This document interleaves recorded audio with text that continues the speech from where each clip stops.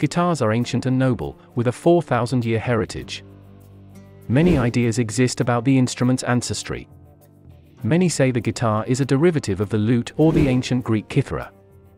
Dr. Michael Kasha's 1960s research disproved these assertions. He established that the lute developed separately from the guitar, sharing shared forebears but not influencing its evolution. On the other hand, the guitar's immediate ancestors shaped the fretted lute from the fretless oud the Moors brought to Spain. The only evidence for the kithara idea is the similarity between kithara and kithara. It is difficult to comprehend how the guitar evolved from the kithara, a square-framed lap harp or lyre. An early Spanish for string, kithara, named after a square-framed 7-string lap harp would also be odd. Dr. Kasha asks whence the Greeks obtained the word kithara, and notes that the first Greek kitharas had only 4 strings when they were brought from overseas. He believes the Greeks hellenified chartar from Persian. The ancestors. The earliest stringed instruments archaeologists know are bowl harps and tanburs. Bowl harps have been built with tortoise shells and calabashes as resonators, a bent stick for a neck, and gut or silk strings since prehistory. Many Sumerian, Babylonian, and Egyptian harps are in museums worldwide. Advanced harps like Queen Shub-ad's tomb's 11-stringed gold-decorated instrument appeared around 2500, 2000 CE. Tanburs are a long-necked stringed instrument with a small egg or pear-shaped body, arched or round back, usually with a wood or hide soundboard and a long, straight neck. The tanbur apparently evolved from the bowl harp's straighter neck to allow additional notes to be played. Egyptian tomb paintings and stone carvings show harps, tanburs, flutes, and drums playing in ensemble 3,500, 4,000 years ago. Egyptian wall painting, Thebes, 1420 BCE.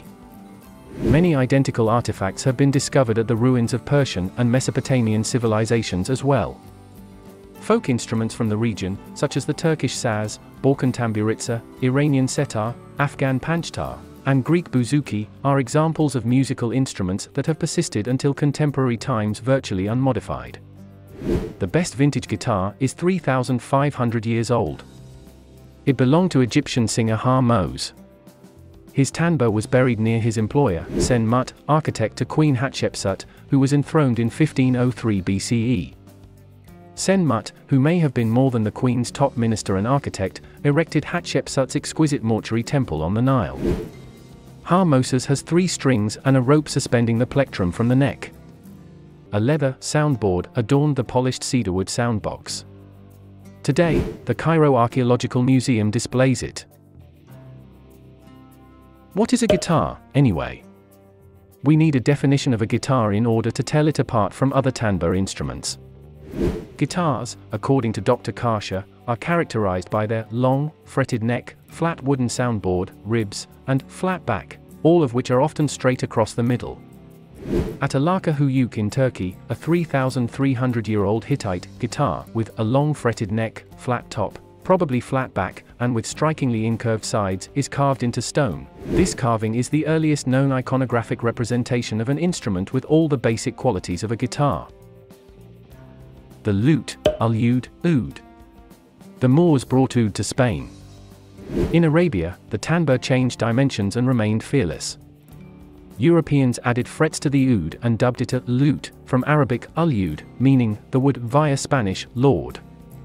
A lute or oud is a short-necked instrument with many strings, a large pear-shaped body with highly vaulted back, and an elaborate, sharply angled peg head. Renaissance lute by Arthur Robb.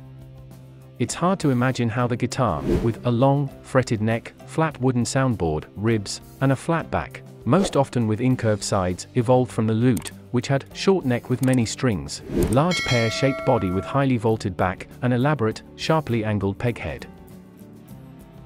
The guitar.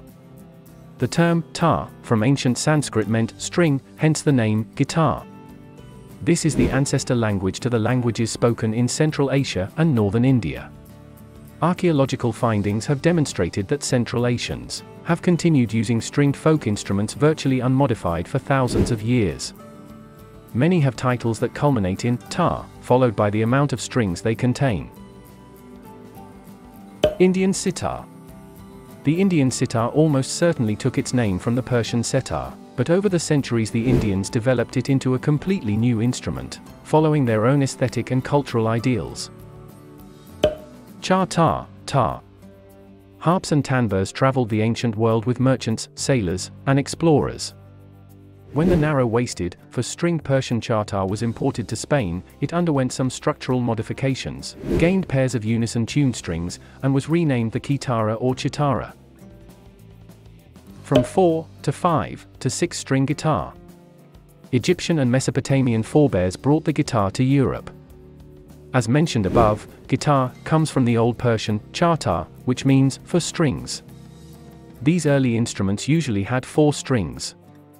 Medieval illustrated texts and stone carvings in churches and cathedrals from Roman times to the Middle Ages show many similar instruments with 3 to 5 strings.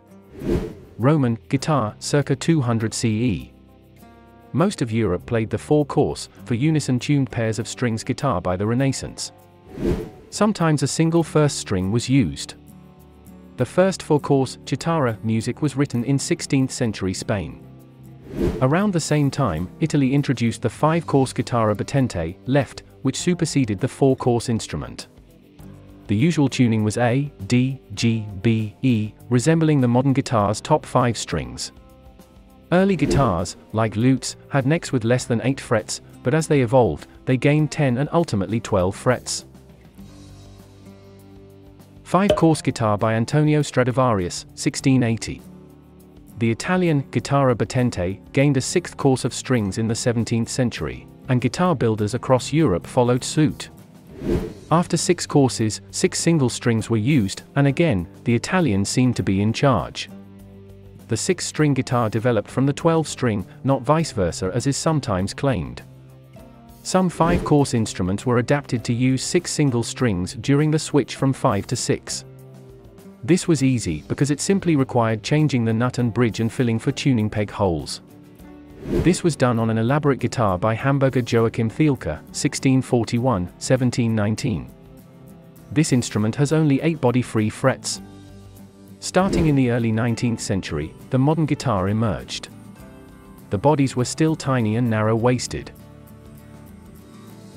6-string guitar by George Louis Panormo, 1832.